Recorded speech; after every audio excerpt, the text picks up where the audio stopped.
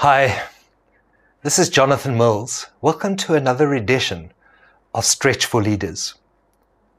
Dr. Stephen R. Covey passed away on Monday the 16th of July, 2012, after suffering injuries in a cycling accident about 3 months prior to his death.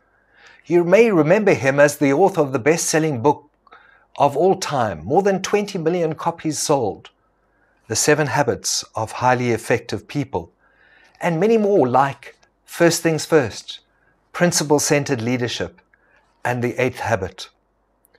But it will not only be for his writings that he will be fondly remembered, but most profoundly for his integrity and trustworthiness. Bob Whitman, Chairman and CEO of Franklin Covey Company, had this to say of Stephen: "It is with a heavy heart and deep sadness that we share you the sad news of the loss of Stephen R. Covey." Albert Einstein's comment about Mahatma Gandhi seems most fitting for Stephen when considering the remarkable contribution Stephen has made to the world. Generations to come will scarce believe that such a one as this walked the earth in flesh and blood. Having met Stephen on a couple of occasions, I can certainly echo Bob Whitman's and Einstein's thoughts. Dr. Covey's passing will certainly leave a vacuum in the profound leadership arena. But aren't there more like him in the world?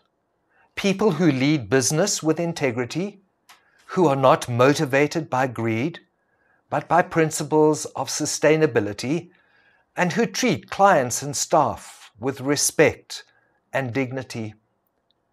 I am sure that there are many dotted around the world, but too few.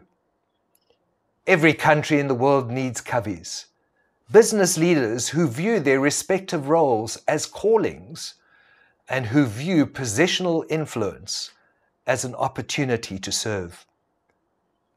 It is not just business leaders who should take heed of examples of profound leadership, but politicians and other institutional leaders would also do well to follow such leadership modeling in the way that they govern countries and their respective organizations. Political heroes are few and far between. Most politicians, once elected into position, spend all their energy on staying elected, with little or no energy being applied to service delivery and keeping their electoral promises. The world is currently experiencing a leadership vacuum. Are you going to stand up and be counted? This is Jonathan Mills. Join me again for another edition of Stretch for Leaders.